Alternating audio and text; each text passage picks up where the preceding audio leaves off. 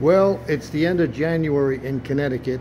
It's 12 degrees outside, so we're not running the truck. This is a great time to get the Blue Buzzard into the shop and get some winter maintenance done, annual maintenance. I can't tell you the importance of maintenance on a vehicle. So it's in the shop, the wheels are off, the body is off, it's stripped down to the roll cage and the motor, and we're going to spend some time working on the suspension and the axles, which need to be just revisited to make sure everything is where it needs to be.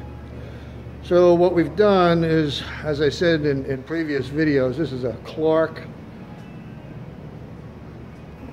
axle, 25 ton, and at the outside of it, on the ends, this one's been removed already, but over here you can see the planetary, which is this outer section here. The planetary is a Gillian, and what we're going to do is jerk all four axles out and go through them and rebuild them. So we've already taken the front sections off, opened them up, and this is kind of what they look like inside. As you can see, a lot of grease, which is good, but no water, which is bad. And I'll take you over here to the workbench and I'll show you exactly what we have.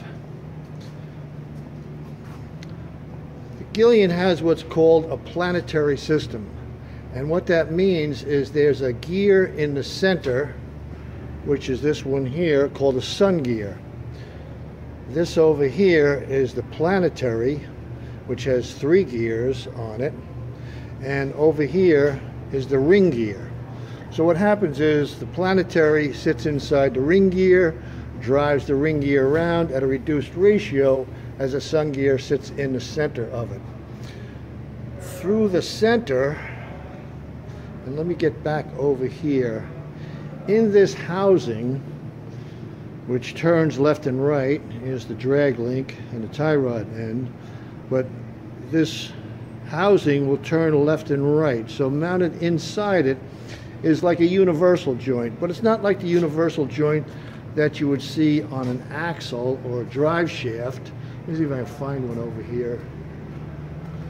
Okay, so on a drive shaft back in here, you'll have a universal, or it'll look something like this one up here coming out of the back of the transmission.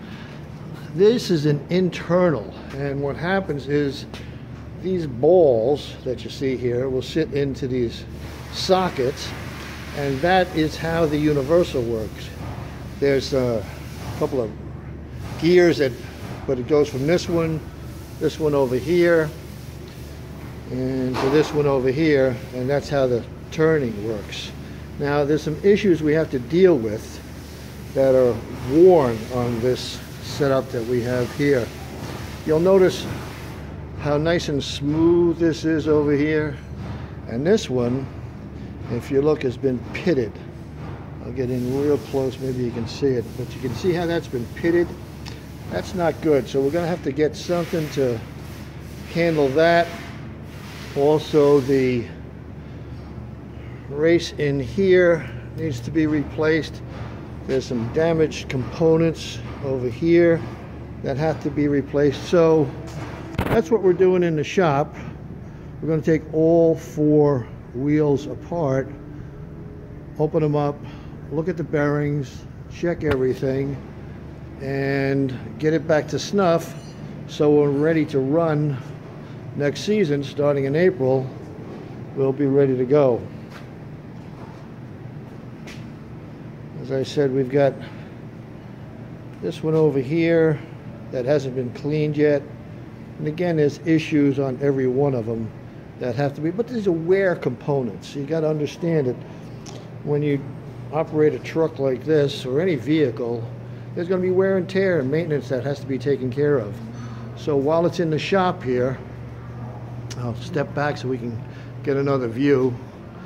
A couple of things we got to do. I think I told you that this last year we went and rebuilt these King coilovers, and this one in the back over here leaks pretty bad, so we're going to send that out to King in California and have that taken care of. We're also working on this idler pulley, which is going to mount just on these belts below the alternator, because they got a lot of slack in those belts, and a tensioner will certainly help. So we've got this pulley we're working on.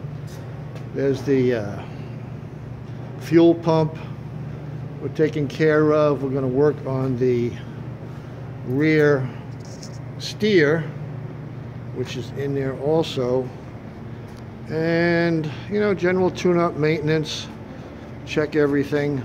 I'm just trying to give you as much of a view of the truck as I can, because with the body off, you can really see a lot of the components